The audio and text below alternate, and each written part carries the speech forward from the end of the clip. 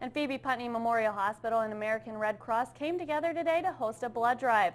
Blood bank manager Diane Swafford says they use about 30 to 50 units of blood every single day. So today does help, but getting as many people to donate would be ideal. The blood donated today goes to cancer patients and then to accident victims, which are both essential, especially around the holidays. At Phoebe, about half of the blood that we use is given to cancer patients. And especially at this time of year, who would you want to help more than people who are suffering with cancer? The Phoebe Putney Memorial Hospital has 6 blood drives every year, and the next one will be held on February 20th.